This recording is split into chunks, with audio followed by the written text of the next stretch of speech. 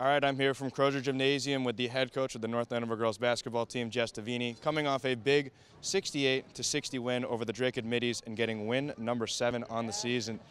So, Coach, first things first with a win, just talk about what went right. We made our free throws.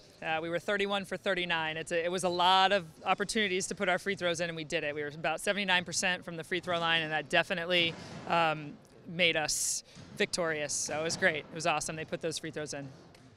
Now, I noticed early on with defensive adjustments, you really cracked down on that full court press, and it really worked well in the beginning. I think you had a couple buckets, really just to start that, that first quarter. But then you made the adjustment, kind of kick back in the second half, and really that worked too. Yeah. So can you just talk about the defensive adjustments you made today? Yeah, we really have been focusing a lot on team defense and what we need to do to be the best together, working together as a unit on defense. And the girls have been practicing that press and just the whole concept of team defense. And they really just dialed in and really did a nice job working together, getting stops when we needed stops, boxing out every time down the floor, and I was really proud of them. That's a strength of ours, is our defense, so proud of them today.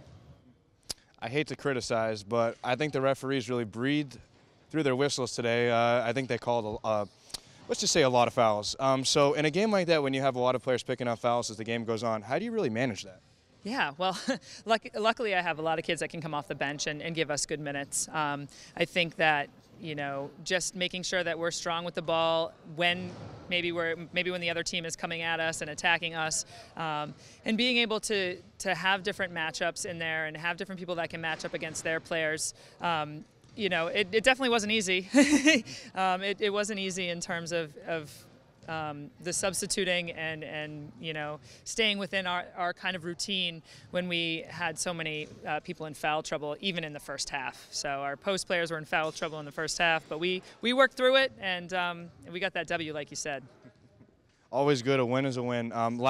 Lastly, I talked to your 3 captains just a couple minutes ago, and they said their goal for the rest of the season, well, the state tournament obviously is in play, but they said they want to reverse the record from last year. They want 15 wins this season. What are your thoughts on that?